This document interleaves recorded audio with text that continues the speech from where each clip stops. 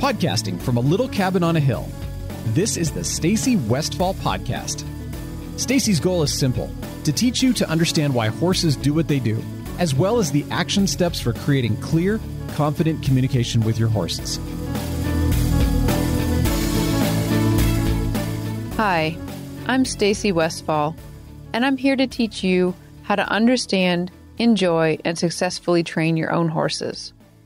Today, I'm going to talk about anticipation. Are you ready? Are you ready? How about now? You ready? See what I'm doing there? So, anticipation, friend or foe? I think anticipation is one of those ideas that's kind of like a double-edged sword.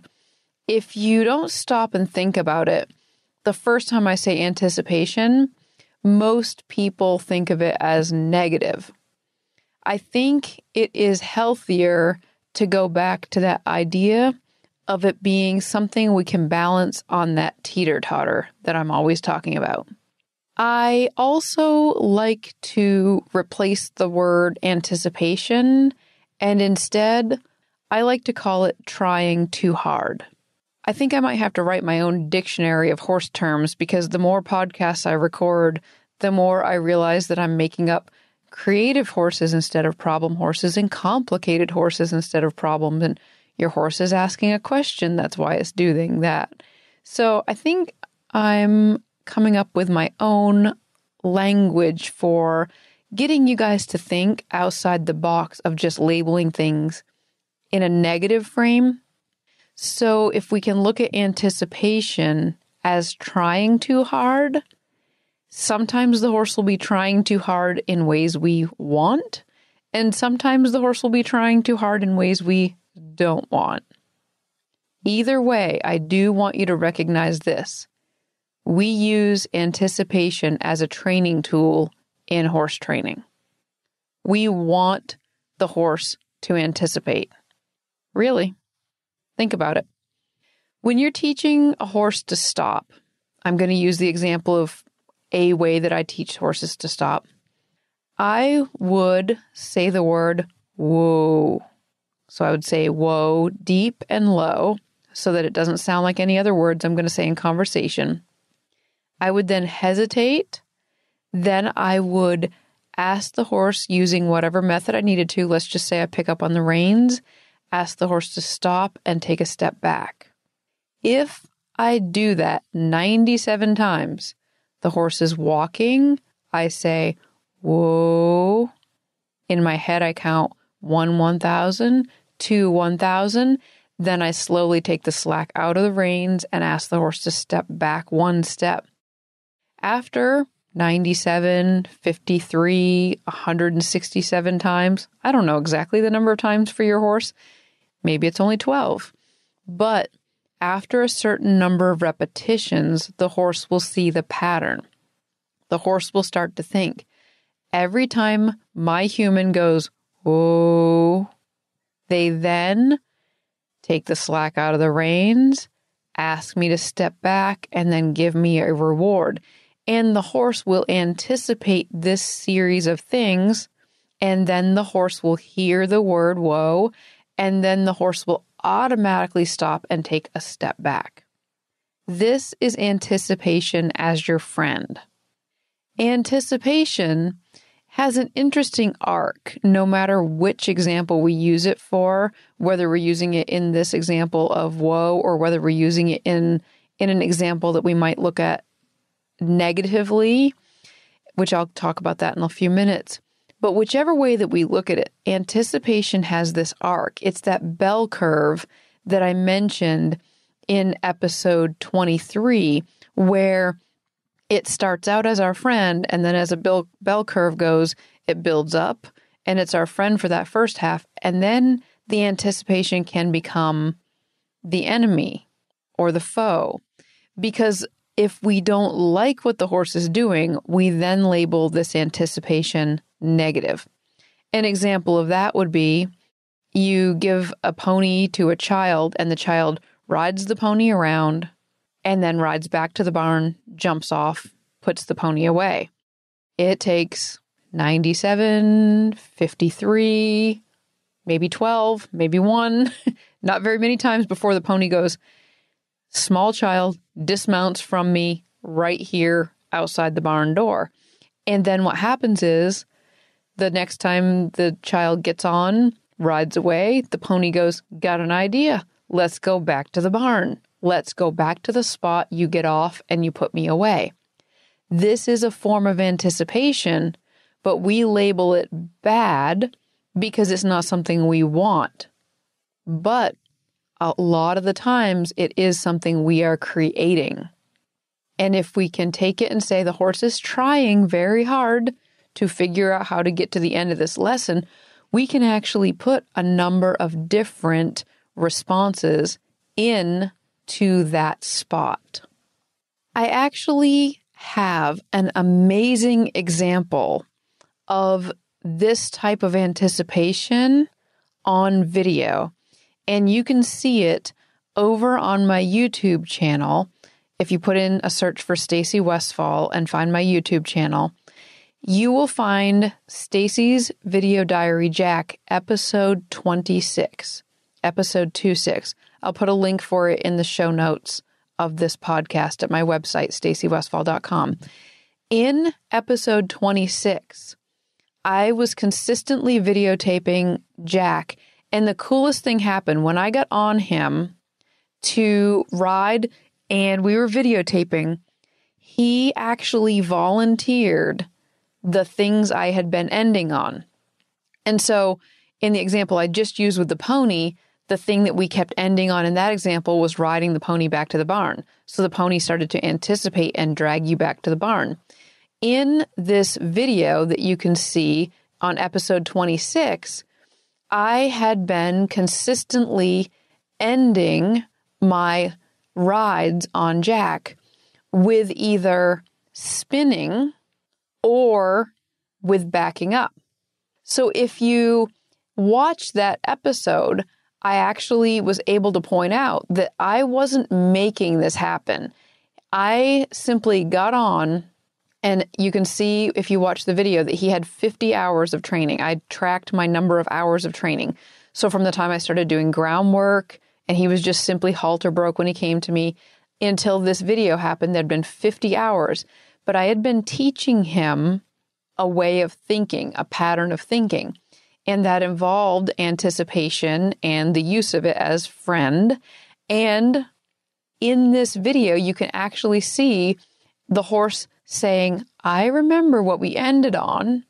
Let me try that right here to see what happens. So he's asking a question, which we talked about in an earlier episode of this podcast. It is so cool when you can start to see that a lot of these places where it would be easy to label the horse as doing something bad, like the pony trying to drag the child back to the barn, it is simply a case of anticipation. So what I'm doing here is I'm labeling these things like trying too hard so that you can start to see through your horse's eyes how he's viewing what's happening. Let's look at a few more. Let's say that a horse is being ridden around in an arena and sees the gate and tries to leave. A lot of times that pattern has been put into the horse by the rider who goes into the arena, does the work, and then rides to the gate or rides out the gate and to a different location to end. The horse then begins to anticipate the end coming in a different location. Something as simple as riding around the arena and dismounting at the end, the opposite of the gate, can actually change the anticipation that you want to label negative, which is leaving the gate. A really common thing that I see over and over again with people who are working on advancing their horses is that the rider will use their leg for, let's say, something like a lead departure. And it's been going fairly well. And then what happens is the rider closes the leg, the horse anticipates loping off. So the rider hasn't really fully given the cue, but the horse anticipates loping off. The rider assumes they're using too much cue and lightens up their leg, and the horse gets a release of pressure. The rider was closing the leg. The horse started to go like, I'm going to go, I'm going to go. And was trying too hard. And the rider is like, ooh, that's way too much. And they back off and the horse gets more sensitive. So now that rider who used to have to close their leg and actually kind of squeeze and ask, over time, that horse can become so light that that rider feels the urge to brace their legs off from the horse. I used to do this when I was a barrel racer. I got to a point where my legs felt like they needed to be braced way away from the horse, because if I even moved my feet within 12 inches of the horse's side, that was like walk. 11 inches away from my horse's side was trot, and 10 inches away from my horse's side was like dead run. Like I had to ride all the time with my legs braced off because I had oversensitized my horse, because the horse anticipated going because I had spent a bunch of time getting it to go. And then we kind of went off the other side of that curve and I didn't know how to handle that. Another place you really see anticipation is somebody walking to the middle of a show pen on maybe a reining horse. Or if you see a horse that's gone in a lot of classes where the announcer will click the microphone on and say, trot now, or walk now, or give directions. It's really funny because you'll actually get horses that will hear the microphone click and they will go ahead and just automatically change gaits, which isn't always good because maybe they were going to say reverse directions and the horse was like, maybe this is lope. Because the last 164 times the horse knew I hear a click and then we automatically change speeds. So the horse tries to, listen to what I'm going to say, help you out. So the horse again is trying too hard and the horse volunteers a speed change. And the rider a lot of times can get frustrated. If you can start to see it from your horse's point of view, he's just trying to help you out. He sees a pattern, trying to help you out. Yes, this is still a problem. We can still work on it. But the first thing we have to do is get you seeing that the horse isn't actually trying to be bad. He's actually trying too hard. If you look up anticipation, some of the words that are associated with it would be excitement and eagerness. And those are things we want from our horse. But from some of the examples I've given, you can see how they can go off the deep end, because eagerness to get back to the barn can be viewed as an undesirable thing. But think about the opposite of anticipation. The opposite is unreadiness. I didn't make that up. Google did. The opposite of anticipation is unreadiness. So anticipation in itself, again, is just your horse trying too hard. One of the cycles you can easily get trapped into is a difficult cycle where your horse anticipates something and then you as the rider anticipate the horse anticipating that thing. Can you hear it? It can be an anticipation cycle.